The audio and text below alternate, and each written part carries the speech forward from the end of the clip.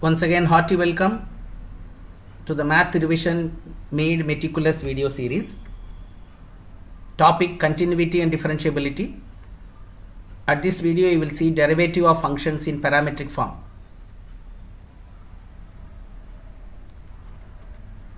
Revision, as the name suggests, means looking back over previously learned information, ensuring that it is clear and fresh in the mind. 5 questions per video from selected topic is presented at this video series. The steps in answers are supported by the ideas used for getting the answers. Before we see what is a parametric differentiation, let us look after the rules of derivatives. If u and v are two real functions, this is the formula when two functions are added up. U plus or minus v the whole dash is u dash plus or minus v dash. This formula is called product rule. U into v dash is uv dash plus v into u dash. Keep the first, differentiate the second. Keep the second, differentiate the first. This is the quotient rule. U by v the whole dash is v into u dash minus u into v dash by v square. Denominator square. Denominator into differentiation of the numerator minus numerator into differentiation of the denominator. Let us look back the formula of differentiation very quickly. If for x power n it is n into x power n minus 1, for root x it is 1 by 2 root x, e power x, a power x log a, log x 1 by x, sin x cos x minus sin x, tan x secant square x, cosecant x minus cosecant x cot x, secant x tan x, cot x minus cosecant square x, sin inverse x 1 upon root 1 minus x square, cos inverse x minus 1 upon root 1 minus x square, and tan inverse x 1 upon 1 plus x square. Let us see what do you mean by parametric form of a equation. A function y is equal to f of x can be defined or expressed using a third variable. The third variable establishes a relation between the first two. The third variable is called the parameter. The representation when a function y of x is represented through a third variable, which is known as the parameter, is called the parametric form. Let us take some example now. A relation between x and y can be expressible in the form x is equal to f of t and y is equal to g of t. Here you are seeing that x and y are expressed in the same variable in terms of the same variable is a parametric form representation with the parameter as t. The equation x is equal to cos t and y is equal to sin t is a parametric representation of the unit circle x square plus y square is equal to 1. This is one of the example where x square plus y square is equal to 1 can be expressed in parametric form. All of you know that when you substitute that x and y in this equation, the equation is getting satisfied.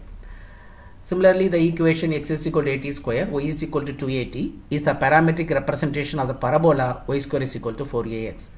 When you replace y by 280 and x by 80 square, the equation is getting satisfied. Let us try to know about the derivative of the functions in parametric form. As both the functions are defined in parametric form, we cannot find dy by dx directly because y is not expressed in terms of x. Therefore, as y is expressed in terms of t, we will find dy by dt. As x is expressed in terms of t, we will find dx by dt. Therefore, dy by dx is dy by dt upon dx by dt. Suppose they are expressed in terms of theta, dy by d theta by dx by d theta.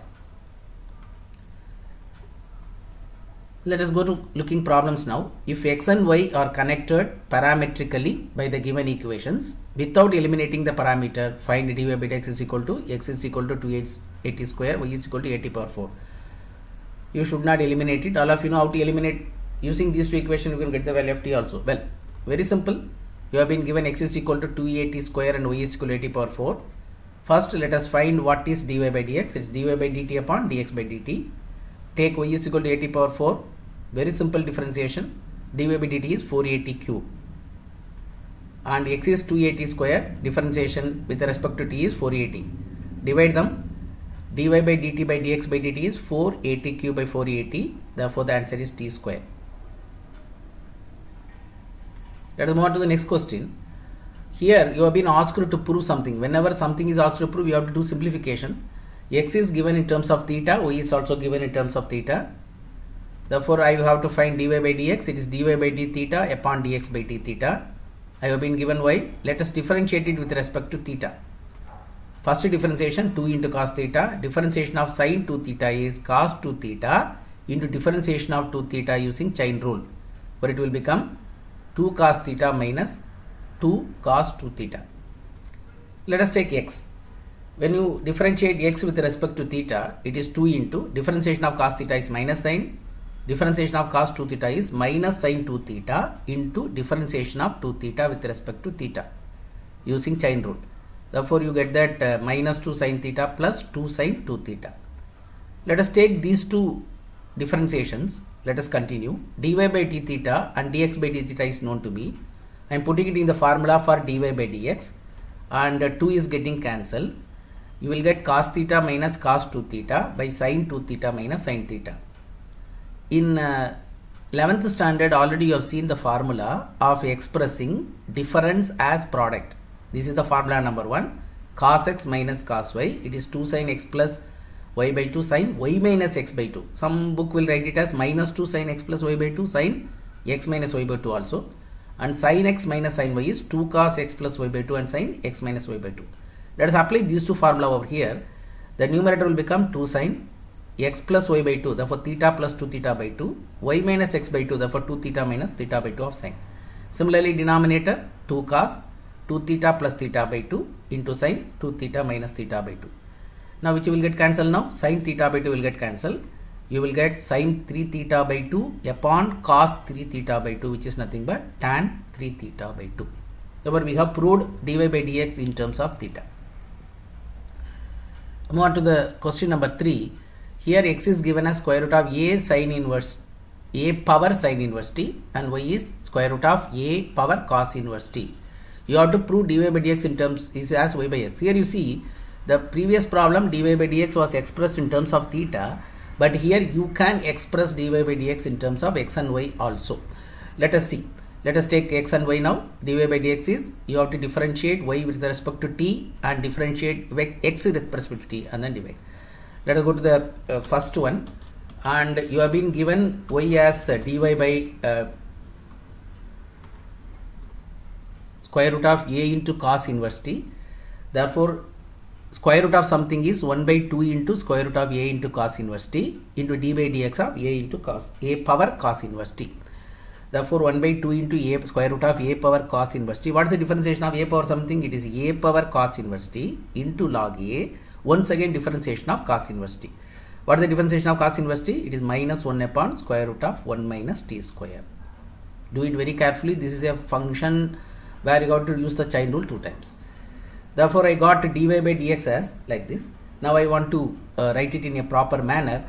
Therefore, it is minus of square root of a power cos inverse t upon 2 into log a into 1 upon root 1 minus x square.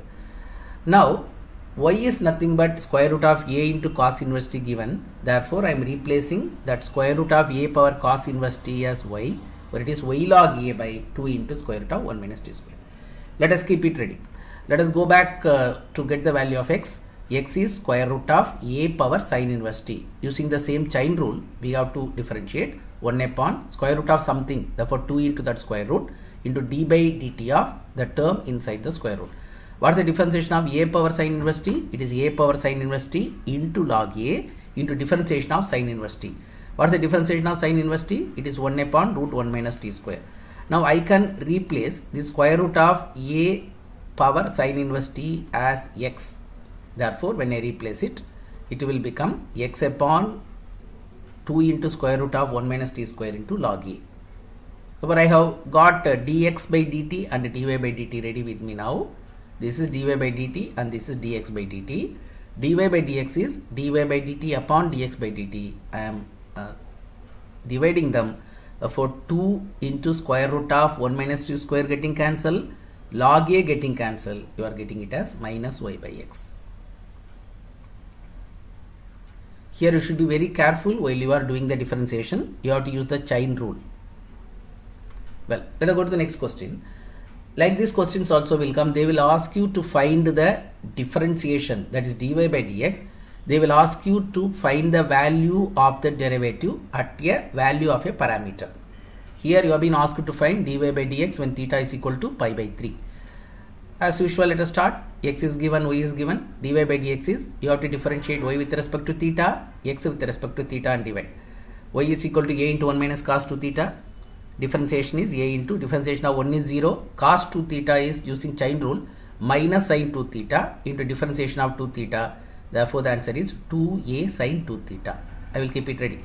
Similarly, x is equal to a into 2 theta minus sin 2 theta. Differentiate. Differentiation of 2 theta 2. Differentiation of sin 2 theta is cos 2 theta into differentiation of 2 theta using chain rule. Therefore, you will get a into 2 minus 2 cos 2 theta.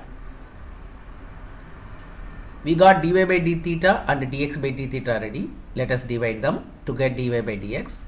And I am taking in the denominator 2 outside, 2a into 1 minus cos 2 theta. Therefore, it is 2 sin theta cos theta by 2 into sin square theta, because 1 minus cos theta is 2 sin square theta. Sin 2 theta is 2 sin theta cos theta. Now, when you cancel them, you will get cos theta by sin theta. Therefore, you are getting it as cot theta.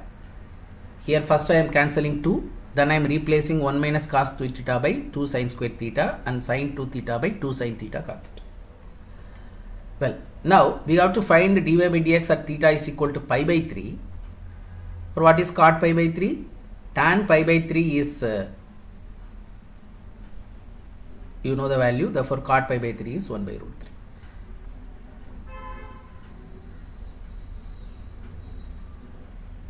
One by tan pi by 3, therefore it is 1 by root. Let us move on to question number 5. Find dy by dx of the function expressed in parametric form. Sin x equal 2t by 1 plus t square and tan y is 2t upon 1 minus t square. Same way, dy by dx is dy by dt upon dx by dt. Now, when I take tan y is equal to 2t upon 1 minus t square, I can do the differentiation directly. Left hand side tan y differentiation, right hand side using u by v form. But when I replace it by y is equal to tan inverse of 2t by 1 minus t square, the problem will become simple, because the 2t upon 1 minus t square looks like the formula for tan 2 theta. Therefore, let us replace t is equal to tan theta and keep it ready for resubstitution, theta tan inverse t. Therefore, y is equal to tan inverse of 2 tan theta by 1 minus tan square. This is a formula, multiple angle formula for tan 2 theta. For tan inverse of tan 2 theta, what is it? It is 2 theta. Therefore, y is equal to 2 times tan inverse t. Our differentiation is 2 multiplied by 1 upon 1 plus t square. By substitution, we have simplified the problem. Again, we will move on to sin x. It is 2t upon 1 plus t square. And once again, x is sin inverse 2t upon 1 plus t square. Looks like the formula for sin 2 theta. Same substitution. T is tan theta and theta is tan inverse t. X is sin inverse of 2 tan theta by 1 plus tan square, which is nothing but sin inverse of sin 2 theta, which is 2 theta. Do the resubstitution. X is 2 tan inverse t. Therefore, dx by dt is 2 upon 1 plus t square. Now go back to that formula for dy by dx. It is dy by dt upon dx by dt. Therefore, 2 upon 1 plus t square upon 2 upon 1 plus t square. The answer is 1.